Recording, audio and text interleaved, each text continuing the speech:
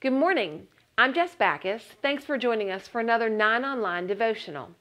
Today, we're going to continue walking through the 10 Commandments. And the commandment that we're going to cover is thou shalt not murder. Now, most of you just took a big sigh of relief and are thinking, well, this is going to be over pretty quickly, right?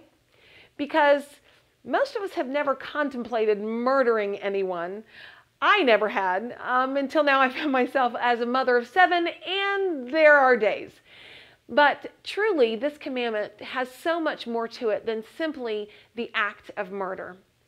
The Old Testament is filled with law that has to do with our external behavior.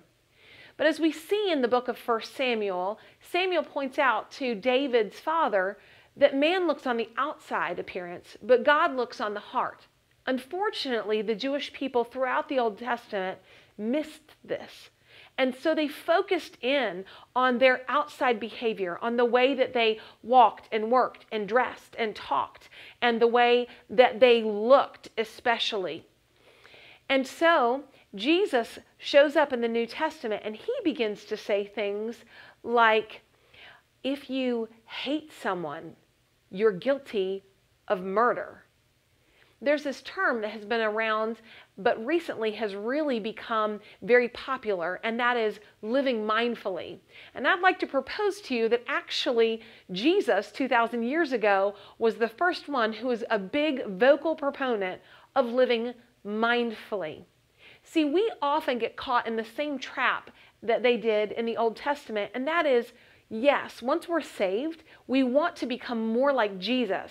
And we tend to measure our sanctification based on our outside appearance, the things we say, the things we do, our disciplines, or maybe the things we don't do and don't say or don't watch or don't listen to.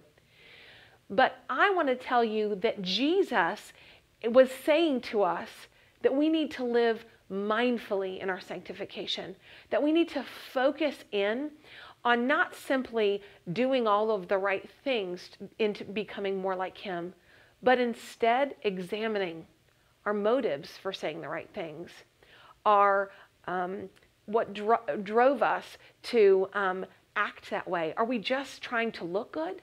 Are we truly desiring a heart like Christ? I had somebody recently talk to me about their personal disciplines in their journey of being a disciple of Jesus. And one of the things that they shared with me was that they regularly, or they try to actually daily, take time in the evening, 10, 15 minutes, and really think back through the day. And this is what they said. You know, I don't so much focus on what I said or what I did unless there was something glaring that I really need to confess to Christ. Instead, I take time and I think through why I acted that way. Why did I help that person? Why did I say that? Why did I spend my time that way? And I really am trying to work through making sure that my sanctification has way more to do with my motivation than simply my actions. And so as we look at thou shalt not murder, my question to you is, do you have anger in your heart towards somebody? Is there that person at work that just grates on your nerves?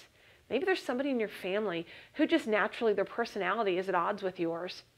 Is this something that you need to take some time, go to Christ and work out your motivation, your thought process, your heart attitude towards that person? Guys, it's so easy to say, oh, thou shalt not murder, and walk on by. Maybe it's time for all of us to take a little extra time examining the relationships in our life and making sure that as Jesus advocated, we live mindfully.